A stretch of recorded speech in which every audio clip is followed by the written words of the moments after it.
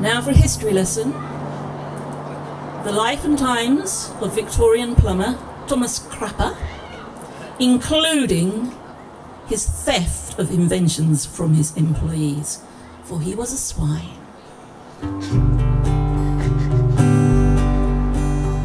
This Yorkshire boy come down to London to seek his fortune in the field of sanitary plumbing. The floating ball cock, the S-bend, the U-bend, in service of ensuring our bountiful waters would not be overrunning. But the pride and the glory and the best part of the story was Crapper's valveless water waste preventer. Although our hero was not the actual inventor. But then Albert Giblin didn't have the same ring.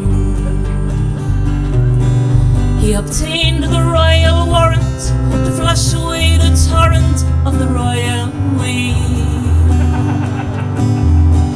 Thrown in the closet, it was the crowning product for this purveyor of porcelain to royalty. This Yorkshire boy come down to London to seek his fortune in the field of sanitary plumbing. The floating ball cock, the S-bend and the U-bend, in service of ensuring our bountiful waters would not be overrunning.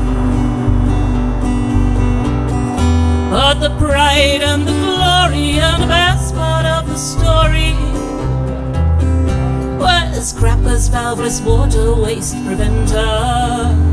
Although our hero was not the actual inventor. But then Albert Giblin didn't have the same ring. Sadly it was fated, the firm was liquidated in '69, and then Mr. Kirby's purchase returned it to the surface, surely never to go down the pan again. Now I've made you privy to this laboratory ditty. Sit you down a while and contemplate.